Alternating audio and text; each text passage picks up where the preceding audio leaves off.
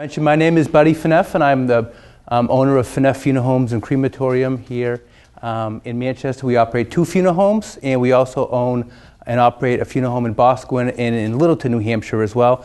And we have a sister company called the Cremation Society of New Hampshire. So as I mentioned, we operate 2 companies. We operate Phaneuf Funeral Homes and Crematorium, which is really what we call our full-service local provider, 4 locations in New Hampshire area, serving a wide range of services from traditional funerals to simple cremations, people that are interested in anatomical body donation with medical schools, families that pass away out of state. We have to make those arrangements. So your traditional funeral offering a wide range of services. And our sister company, which we started in 1995, is the Cremation Society of New Hampshire, which is a provider of very simple, low-cost cremation services for families that are really interested in doing a lot of things on their own. So our 2 brands combined, both of our companies last year serviced about 1,800 families in New Hampshire. We're actually the largest family-owned funeral home in New England. So provide a lot of services. Hopefully I can have some insights into some of your questions relative to either our funeral home or our cremation society.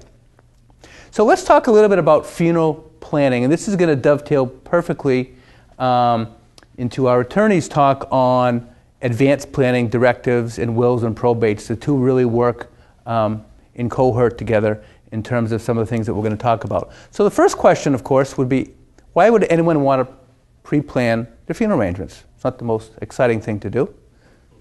Well, a few reasons. First thing is that pre-planning ensures that your final wishes will be fulfilled, whatever they are. Our family got involved with funeral service in 1906. My great-grandfather actually started in Ashford, New Hampshire. So I'm a 4th-generation funeral director. We've been in the funeral business for quite some time. And back in 1906, or really even in 50 years ago or 30 years ago, there wasn't a lot of choices in funeral services. Everyone had a wake. Everybody went to church. Everybody went to the cemetery. Cremation wasn't happening 20 or 30 or 40 years ago. So the major decisions were, gee, how much you want to spend on the casket, what church you belong to, maybe some discussions of calling hours or visitation times. Fast forward now to 2011, we're dealing with a lot of different types of services. We have still traditional funerals. We also have a lot of cremation services. Anybody want to guess last year what the cremation rate, how many people in New Hampshire were cremated, the percentage of people that passed away? We want to guess? 57%. 57, almost 65%. New Hampshire is one of the highest cremation rates in the country. And we're going to talk about cremation in a few minutes. But that's one of the main reasons is that people will pre-plan because whatever their wishes will be, they want to make sure that those final wishes are going to be fulfilled. Because if you leave it to someone else to do, they may or may not fulfill your wishes. Maybe they don't know what your wishes are. Maybe they do and they don't believe in what you're wanting to do. So that's one of the main reasons why people pre-arrange and pre-plan their services. The second is that it eliminates financial burden. We're going to talk about prices and costs in a few minutes and what makes up the price of the funeral. But a funeral, even a very simple cremation services, if left for someone else, can be a fairly significant financial burden. So again, by properly planning, and that's no different than planning for your retirement, planning for your, for your later years, pre-planning really just takes it the next logical step. And it also provides a peace of mind, not only to the person themselves, but also to their family.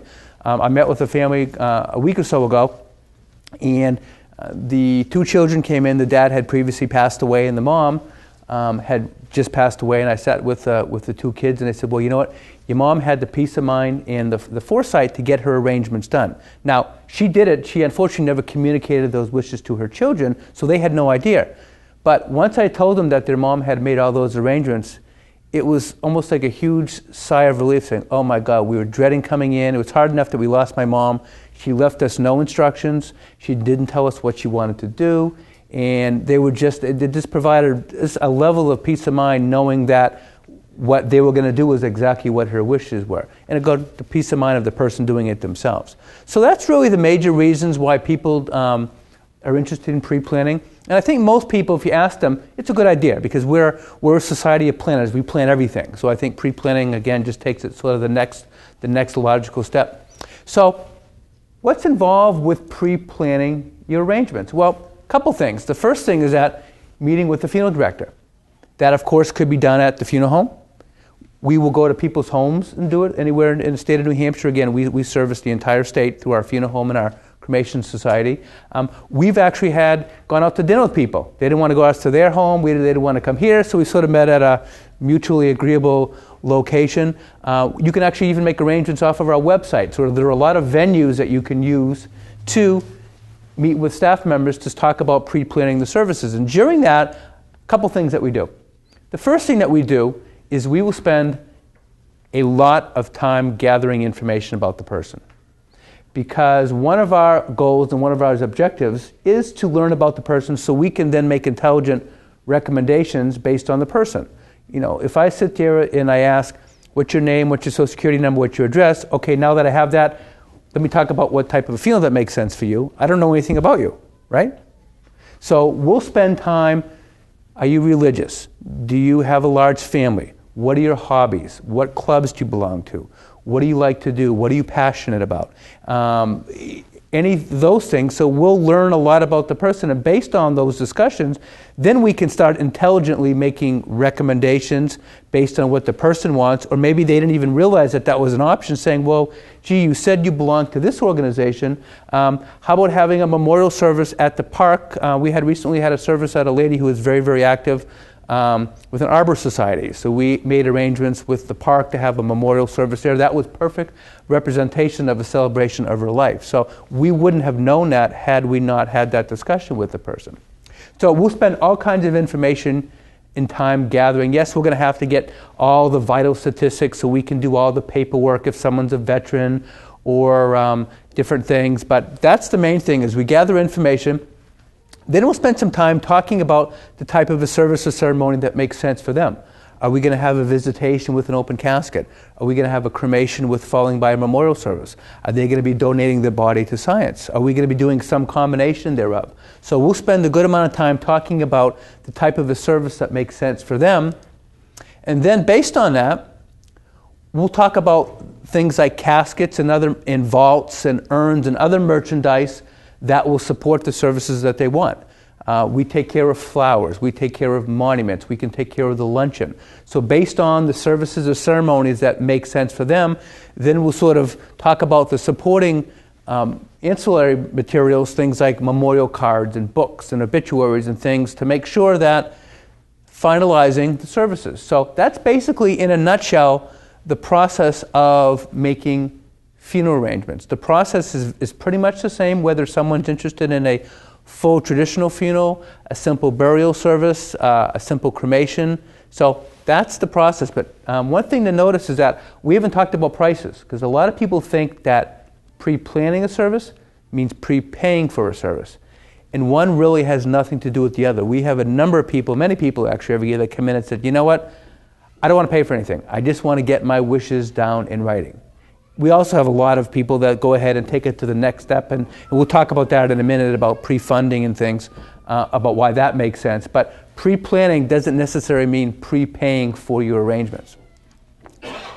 So let's talk about prices a bit. What determines the price of a funeral? Now, there are three parts. There are service charges, there are merchandise, and there is what we call cash advance items. Service charges, which we'll talk about in a minute, tend to be all the things the funeral home provides relative to their services, and that represents on average about 40% of the overall cost of the type of a funeral or service that they want. Merchandise is the things that they're buying: caskets, urns, vaults, flowers, anything that they're actually purchasing. And then finally, cash advance items that we'll talk about are generally convenience items that the funeral home pays on behalf of the family, that which represent about 20% of the final cost. Now, this is true at our firm, this is true at any other funeral home in New Hampshire, and this is true in any other funeral home in the United States. The funeral industry is actually regulated by the Federal Trade Commission. And one of the things that the Federal Trade Commission said, and they did this back in 1984 with something called the funeral rule, they said that funeral homes by law now have to itemize their charges under three components. Doesn't mean we have to all charge the same thing. So if you go to a funeral home in Michigan or California, they're going to show you prices on their price list. And by the way, you all have our prices on our the brochures that we gave you. And our prices are actually all on our website as well, so it's very easy to find them. So not every funeral home is going to charge the same thing, but they have to break out and itemize their charges into those three components: funeral home charges or service charges, merchandise, and cash advance items. So as we talked about, service charges include the things you normally associate the funeral home doing. Things like transferring the person from when they passed away into our care, or using of the hearse or limousines, or embalming if we're having an open casket visitation, or renting the funeral home for a chapel service or a visitation, or in our case where we own our own crematories, the crematory fees. Now, not all of our service charges are going to apply, but we'll select those items that are appropriate for the type of the service or ceremony. So those are all the service, those are really just a sampling of the types of service charges that funeral homes. And again, our brochure, we probably have 70 or 80 different types of services that we can offer through our service charges. Merchandise, as we talked about and alluded to, things like caskets and the outer burial container that's required by most cemeteries. That's what the casket goes into. Flowers, urns. We have a graphic person on site here that does all of our memorial books and cards and puts pictures and puts beautiful things together for services and ceremonies. So those are all the merchandise items. And then cash advances are items that funeral homes generally pay as a convenience to the family, so the family is not writing out a whole bunch of checks. So for example, let's say someone's going to be buried at the cemetery. Most cemeteries charge a fee for what's called the grave opening and closing, which is preparing the gravesite. And of course, if you don't own cemetery property, you have to purchase the gravesite as well. Most funeral homes will pay that on behalf of the family, included on their funeral home statement of goods and services. Things like clergy fees or obituary notices. Everyone realize that newspapers charge for running obituaries? Charge a lot of money. Newspapers that's a huge money maker for newspapers. Hundreds of thousands of dollars a year in terms of obituary charges. Music and any other items that are requested by the family. Someone passes away out of state and we have to pay the airline to transfer them here back to New Hampshire. Now, most funeral homes, when they pay for the cash advances, they will take care of itemizing all those and charge the family what the actual charge is. So if the clergy or minister fee is $150, most funeral homes will say, okay, that's $150. Funeral homes do have the legal ability to mark up those cash advances, but by law, this is across the country, must disclose that on their price list and on their statement. So they have to disclose something that says, we charge you for marking up those items. Our firm does not do that. Doesn't mean that if a firm does, they're doing something wrong or inappropriate. It's perfectly legal to do that. Many firms use that as sort of another revenue strategy, but they have to disclose that they're doing that. So if you say, hey, I know my local church only charges $200, why are you charging us $300? Well, because we charge you for the convenience of us writing the checks to do that. So that's something to be careful and make sure you're aware of when you're looking at different funeral home pricing. So everyone get any questions at all about sort of how the logic around pricing and the breakout, or any questions about? Good, okay. So let's talk about the price for an average funeral. Most people, of course, they come in, they don't want to be perceived as being cheap and say, I want to get the least expensive, or they don't want to go overboard and get the most expensive. So we want to be somewhere in the middle. And the answer to the question is, average really depends on the type of a service that you're interested in. So someone that says, we're interested in a traditional funeral for my mom.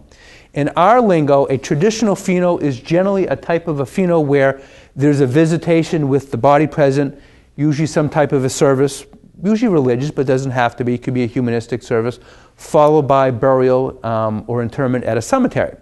So here again, and these are our prices. So if you say, I went to such and such funeral home and it was this price or that price, that's fine. But I'm just trying to give you a sense of where we are. About $700 to $8,500 for those first two parts, funeral home charges and merchandise. That's an average. Doesn't mean it can't be less, and certainly doesn't mean it can't be more. So for a traditional funeral in our area, that's about the average price. For what we call, on the other extreme, a very simple cremation, I just want to be cremated. I don't want to have a viewing with the body present. Yeah, maybe I'll have a memorial service at my church or in one of your chapels here after. Prices for that, on the other extreme, can be as low as, actually our price is $19.95. It could be as low as a couple $1,000 up to $3,000 if maybe we're adding urns or chapel fees or things like that. But there's things in the middle. Someone may say, well, gee, you know what, Mom wants to be cremated, but we'd like to have a viewing first and rent the casket and have a service and then have the cremation take place. That would fall somewhere in between. Or someone may say, well, you know what, we're not into cremation, but we don't want to have an open casket viewing. Gee, Dad just wants to have a nice graveside service at the Veterans Cemetery with military honors. So again, no embalming required, there's no funeral home charges for the viewing and the visitation. That would fall somewhere in between as well. So huge, but that gives you sort of a range of where we're talking about. We're not at $15,000, we're not at $500. That's sort of the range depending on the type of services that people potentially could be interested in. So let's talk about, now we were talking about pre-planning, let's talk about for those families that are actually interested in sort of taking it the next logical step about paying for the services, what options are available? Well, we have a couple options. The first option is that you can actually pay for the whole thing. Gee, I want to be cremated, it's $19.95, here's a check for $19.95. In our world, at least the way we operate our funeral home is once you have pre-funded the arrangements, our prices are locked in. Whether our services are needed in a week, in a month, or 30 years from now. You actually get a contract to that effect. And a lot of funeral homes are like that. Doesn't mean that every funeral home is like that. The only thing that generally is not locked in is that third category. Remember the cash advances that we talked about a couple minutes ago? Because funeral homes generally don't have any control over what the newspapers charge, what the cemeteries charge. So those prices, although you can certainly pre-fund those, generally are not locked in. So that's the first option. The second option is, of course, we work with a lot of people that are, that whether they be senior citizens or living on a fixed income or maybe have the money but don't necessarily want to dip into their savings. So my sister Michelle, who we just talked about, will work with them to set up a payment plan. Maybe they want to pay over a year. Maybe they want to pay over 10 years or 5 years. So she'll actually set up a payment plan that makes sense depending on whatever the person's budget is. Say, gee, all I can afford is $50 a month, but I want this type of a service, or $75 or this. So she'll actually develop payment plans based on the budget of the person and the services that they've selected. And a third option is we can actually use people's existing life insurance policy, whether they cash it in or keep it in place and simply change the beneficiary to the funeral home. So we had a lady that came in not too long ago this week, and had a $5,000 policy from one of the insurance companies, and it just so happened that her funeral was right around that price, a simple cremation with a memorial service and added on a few other things, and it was around a little over $4,000. We found out that she had a very small $5,000 policy, simply changed the beneficiary to the funeral home, no money changed hands.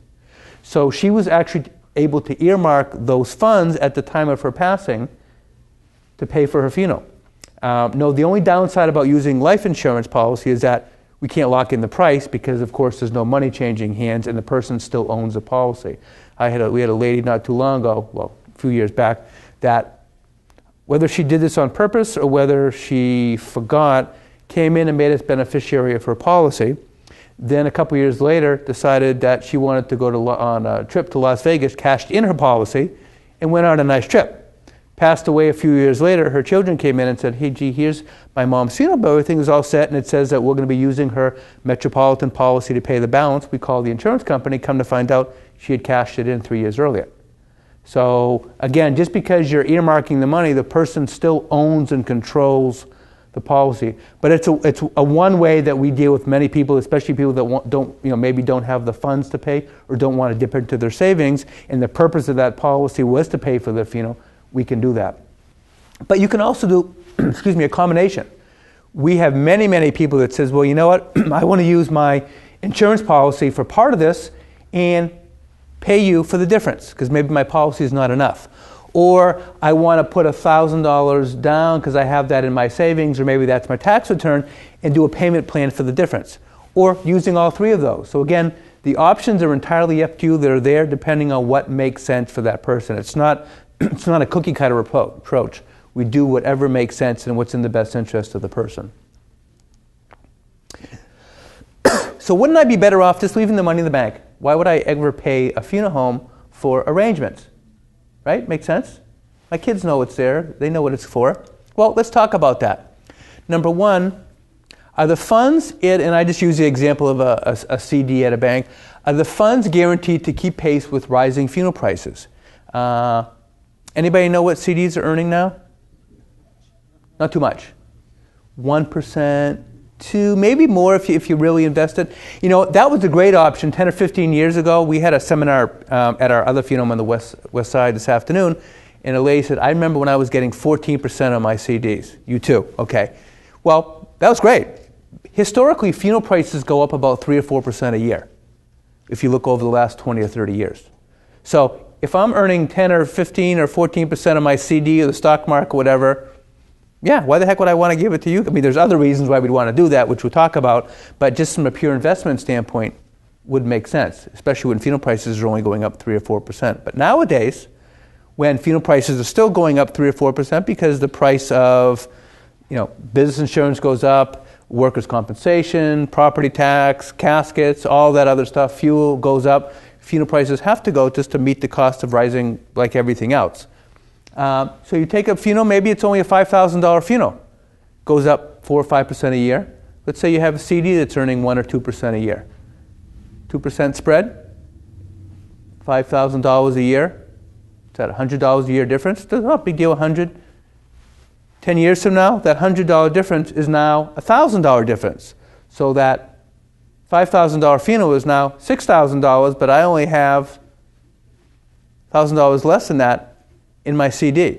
So now your family's stuck with. So that's one reason why people do it is, as we talked about, once you have pre-funded your funeral arrangements or cremation arrangements, that price is locked in forever. Doesn't matter when we need it again. Second, not a huge deal now because CDs aren't earning a lot, but as you know, any money that you're earning, you're responsible for paying taxes, getting a 1099 on any interest and dividends. Special type of a funeral account that we use called an irrevocable mortuary trust, the taxes are not taxable to the person. The funds are in a trust. The trust actually pays the taxes, so it's not the individual's problem. This is a big one. Are the funds excluded from an asset base when determining nursing home eligibility? Has anyone ever had to deal with putting a parent or a family member into going through Medicaid and the Medicaid spend down in nursing homes? Okay. Well, the way it works, and every state is different, but the way it works in New Hampshire is that if someone is going into a nursing home or assisted living, of course, they're expected to pay for their time there, and of course, at anywhere from $40,000 to $80,000 a year, it doesn't take too long to go through someone's savings. So that's now we're dealing now with the whole state funding with Medicaid and Obamacare, and states trying to balance budget. That's a huge part of the entitlement program in terms of, I'm not going to get into my political viewpoint of that because it's not really relevant for this, but one of the things that happens when you're going into a nursing home or assisted living is that they require the person to what's called spend down. They have to use their own funds before the state will kick in. Now, the funds could be life insurance.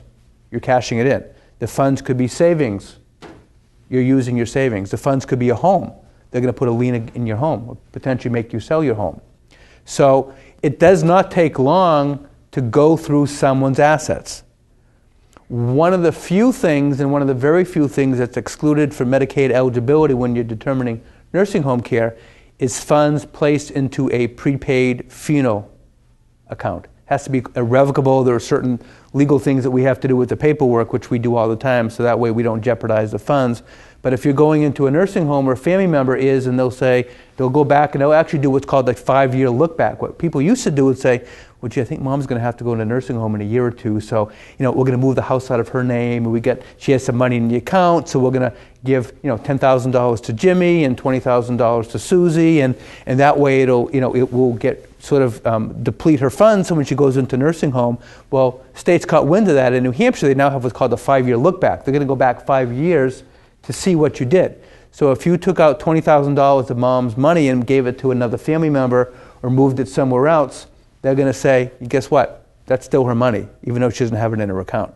So it's a big deal. They let you keep up to, I believe it's $2,500 now in your account. So I said one of the very few things that's excluded. So if they say, hey, you know what? She had $20,000 in her account, and we just saw you wrote a check for $10,000. Where did it go? Oh, into the funeral home to pay for her funeral. Okay, prove it by giving us the funeral bill. Here it is. And prove it that the funds were placed into an irrevocable mortuary trust, which is another document we provide you. then it's fine. So that's a big reason why people go ahead and pre-fund their services. And then finally, are the funds guaranteed to be used for the services that you want? My kids are young, and hopefully that when I get of age, they'll listen to me as far as what my wishes are. But money does strange things to people, and if they have money in a CD or checking account, and they're saying, "Oh, Mom wanted this," oh, you know what? That's great, but we're not going to honor her wishes, because by law, if the funds are prepaid for a funeral, at least in the state of New Hampshire, it is against the law to change someone's prepaid funeral wishes at the time of death. The only way you can do it is through probate court. And of course, most people aren't going to go through that. So if Mom or Dad or whomever prepaid for a simple cremation, traditional funeral, whatever it might be, and one of the kids or family members said, "Oh, no, we're not going to do that, we're going to change this," then you can't do it. The state of New Hampshire has really good consumer laws when it comes to people prepaying and protecting their assets. The only person that can do it, of course, is the person themselves during your lifetime, or power of attorney. So that's another reason why people don't want to just leave money sitting in a checking or CD, because then you're at the whim of family members to make those decisions for you, assuming that, hopefully they will honor your wishes, but at that point, not a legal requirement to do so. So is it a good idea to compare several funeral homes before you pre-plan? And of course it is, for a couple reasons. The first one is that not all funeral homes are set up to handle the same type of payment options. If you know that you want to use your life insurance policy to pay for your services ahead of time, you want to make sure that that funeral home accepts that. Most funeral homes do, some don't. Or, gee, you know what, I need to set up a payment plan. Well, gee, Mr. Smith, I'm sorry, we don't offer payment plans at our funeral home. Again, some do, most do, some don't. So you want to make sure the funeral home offers that. You also want to make sure that the funeral home is set up to be able to handle the type of service that you want. For example, if you want to be cremated, it probably makes sense to deal with a funeral home that actually owns and operates their own crematory, which several do here in New Hampshire, so they're not subcontracting that out. Or if you know that you want to have a service in the funeral home in a chapel, like this, then you want to make sure the funeral home has a chapel. They're just not taking a room and retrofitting it and putting some folding chairs out and say, okay, now it's our chapel. So again, you want to make sure that the funeral home can handle the same types of services. Not all funeral homes, of course, are familiar with the same religious customs and traditions. New Hampshire is especially southern New Hampshire, has become quite a melting pot of ethnic groups. We're a resettlement community for Bosnians, Congolese. There's one of my staff members last year figured out we had served over 30 different ethnic and religions in 2011. From things such as Catholic and all the different Christian, to Buddhist service, Hindu services, Muslim services, and variations thereof. So as these folks are coming here to New Hampshire, they're bringing with them their customs, cultures, traditions, and you want to make sure the funeral home is able and understands what those cultures, customs, and traditions might be, whatever they are. And true with anything else, not all funeral homes provide the same quality and level of service. So those are the reasons why you'd want to compare.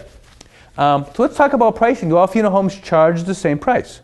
Well, the short answer is no one charges exactly the same price, but in the same community, prices are generally very close. And I apologize for the slide because it's a little dark in here, you can't see it. But remember I mentioned a few minutes ago that the Federal Trade Commission regulated funeral service starting in 1984? And one of the things that they required is to require funeral homes to itemize their prices in those three categories. The other thing that they did is they required funeral homes to give prices over the telephone.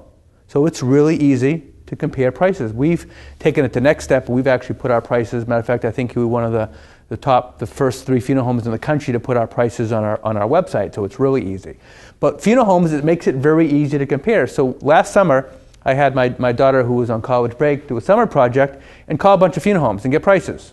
And I just happened to put 3 of them up here. So these are 3 funeral homes in one of our markets where we have one of our funeral homes, and came up with a price. I told her, I said, pick out this type of service with this type of casket and get a price from them over the phone. So she did. One funeral home A, the first one, the greenish one, $6,450. The next one, $6,530, and the other one, about $6,800. So, not exactly the same, but pretty close. I don't think a couple $100 is really going to make the difference between, well, you know what, we can go down the street to save $200, or we can go in a neighborhood that we've never really gone to. So fairly close, very competitive.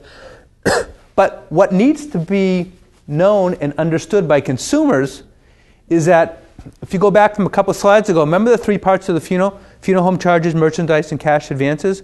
Well, even though most funeral homes are fairly competitive, not all funeral homes are going to put as much emphasis on merchandise versus services. Some funeral homes tend to mark up their caskets more and have a lower service charge.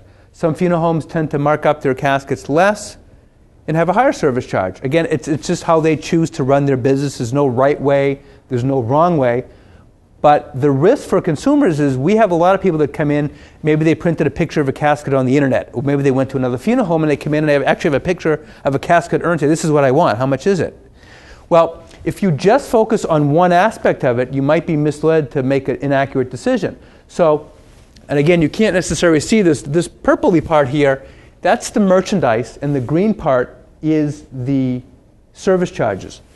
The red part of the cash advances, those are generally the same for all funeral homes unless they marked them up. In our particular case, the 3 funeral homes that we called didn't mark up their cash advances. So let's say you were just focusing on the casket, which is the purple part. Well, you would assume that the funeral home A would probably, gee, they charge the most for their casket. They have to be the most expensive funeral home. Or they charge the most for their urn. They must be the most expensive. But the reality is they were actually least expensive. On the flip side, this funeral home here, funeral home C, charged the lowest price for the same casket. They have to be less money because, geez, they're caskets. But they actually charge more for their service charges, and they were actually more expensive. So a smart consumer needs to look at all 3 parts of the funeral in order to make an educated decision. Everyone get that? This slide's a little confusing and the color is not perfect, but so everyone get that? Okay, good. So what happens to the money if I decide to prepay my arrangements and give it to the funeral home? Well, in the state of New Hampshire, there's only 2 things that you can do. Put it in a special type of a trust account called an irrevocable mortuary trust in a financial institution. We happen to keep ours at Smith Barney, although any other financial institution works. Or use it to purchase a specialized type of a pre-need insurance company policy. And it's not traditional insurance in that you get a nurse going over to your house and taking your blood pressure and taking samples of different things. It's a company that we actually work with, and there are a number of them that are licensed in the state of New Hampshire. That it's another funding vehicle. We use insurance a lot because, especially people that are doing payment plans, insurance companies are used to sending out monthly or quarterly statements, so we can set up payment plans with the insurance company. So those are the only 2 things in the state of New Hampshire that you can do with that: place it in a trust, or place it into a state-allowed insurance product. There was a funeral director up north that thought there was a 3rd thing that you could do with it, and it's put the money in your pocket and go to Hawaii. He went to jail for a long time. I think he's out now, and his funeral home got sold. So in New Hampshire, it's a big deal. It's not a slap on the wrist.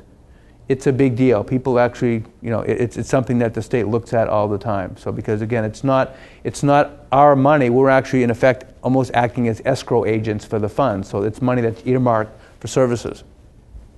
So finally, what should consumers do before finalizing a contract? Well, the first thing you should do is request an informational meeting.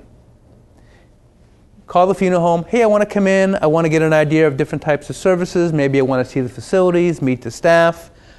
A funeral home that says, well, we're really busy for that unless I know you're going to come in and really do your arrangements and stuff. That should be a red flag, because if that's how they're treating the consumer now, how are they going to treat your family at the time services are? So you want to make sure that if you've not used a funeral home before, that they're able to accommodate you by coming in, looking around, no commitment, and no funeral home should ever charge you just for the sake of an appointment to come in. Matter of fact, that should be part of their standard operating procedure and say, yes, we have family, we'll give you a tour, we'll have you, see some of the staff, seeing our facilities, we can write down different options and prices. The second thing is make sure the funeral home has the flexibility to offer the plan that makes sense. If you want to do a payment plan, as we talked about, you need to be able to do that. If you want to use your life insurance or some combination, make sure the funeral home can do that as well. And insist that the funeral is guaranteed in writing not to increase. As I talked about in our case, our prices are guaranteed, of course, not the cash advances, as I mentioned, because we have no control over the cemetery. And the reason that's important is because a lot of funeral homes in the United States are owned by publicly owned corporations. Doesn't mean that they're A bad funeral home doesn't mean the staff there is not compassionate and caring. What it does mean is that they own thousands of funeral homes throughout the country and throughout North America, and there's a lot of movement. So the guy you're meeting now in the Manchester office may get transferred to the Seattle office and then may get transferred to the Spokane, Washington office. So, 20 years from now, your family's saying, well, my mom shook hands with the guy that was here and he said this and that and we didn't need a contract and it was guaranteed, but now you're telling me it's not. That's all well and good, but you want to get it in writing to make sure that the person you're dealing with in the future or your family's dealing with fully understands that it's guaranteed in writing, not to increase. And then finally, price is really important, but like anything else, you don't want to make a pure decision on price only. You want to look at the quality of the facilities, the professionalism of the staff, because at the end of the day, your family's not going to remember they spent $100 more or $100 less, but they are going to remember how they were treated. And to me, that's a pretty key point. Questions? Anything that we didn't cover that you might have a question to? Yes, ma'am. The policy, if you sign over your policy, the funeral home, yes. Let's say it's a $10,000 policy, yes. And your funeral only costs around $5,000. Right. What happens to the rest of the money? What happens is, so let's say that you pick out a $10,000, you have a $10,000 policy, your funeral today is $5,000. As we talked about, since no money's changing hands, our prices, of course, can't be locked in. So let's say down the road, when you pass away, that $5,000 funeral is now $6,000. But your $10,000 policy is now $11,000. We mark up everything to current price, send in the claim, get paid what we're due, which is $6,000, and then the balance of whatever it is gets refunded to your estate. Or maybe the family says, well, you know what? Gee, my mom didn't pick out flowers, so instead of us writing a check, can we use some of the money for flowers? Or hey, can you pay for the luncheon? Or we never got a stone. So it's your family's, it's the beneficiary of your estate's funds, but they can choose to do other things or simply just get us. So we're only keeping what we need to pay for the funeral at current prices. Yeah. That answer that?